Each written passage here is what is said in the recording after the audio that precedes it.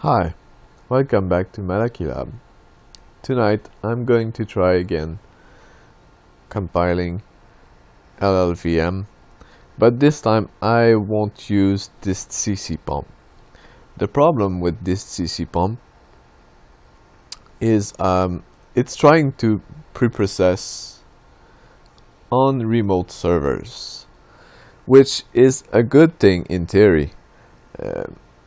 Because it's asking less from the host machine and distributing more of the process, but to what I've seen, it's a dirty hack.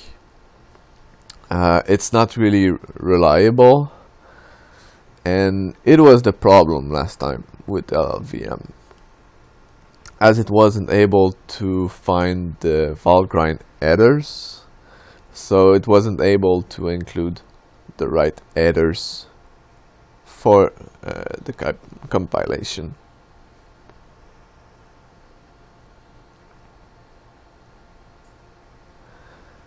So yeah, it wasn't really related to Ninja, which is my mistake. To be honest, I didn't check much because I had a lot of things to do. But it's good to know. I just watched the sources, and it's really a dirty hack.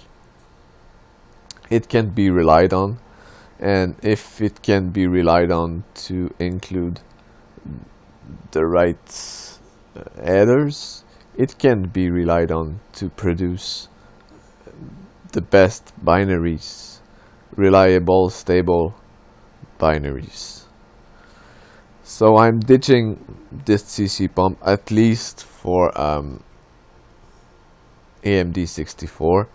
Maybe I will still use it for small low energy machine and low performance machines, as it won't be able to pre-process at a good speed and just handle it as well as my AMD 64 machines.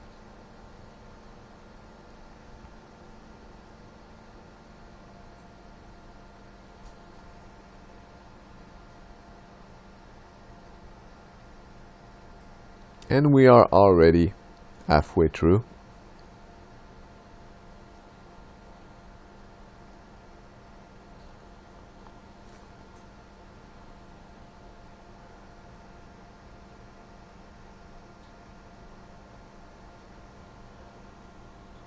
Problems I encounter quite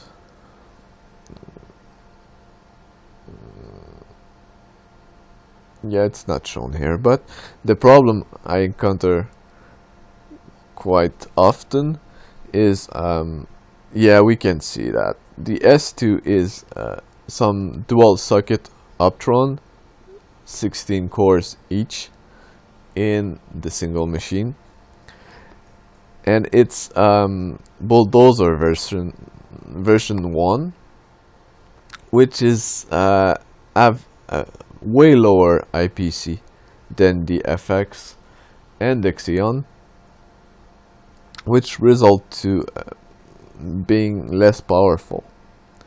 But it have great use in the sense that it can process a lot of things in same time, in parallel, which is good.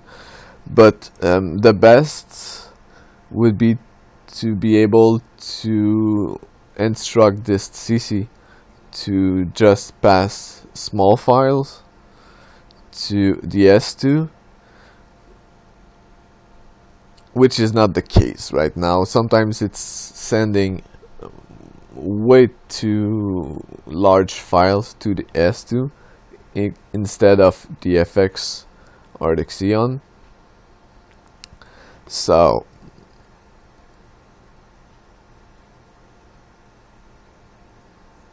it's resulting in some hang because it's waiting for the file to compile to just move forward and do another batch. But right now it's going well. It's almost over. So there's room to optimization of this CC.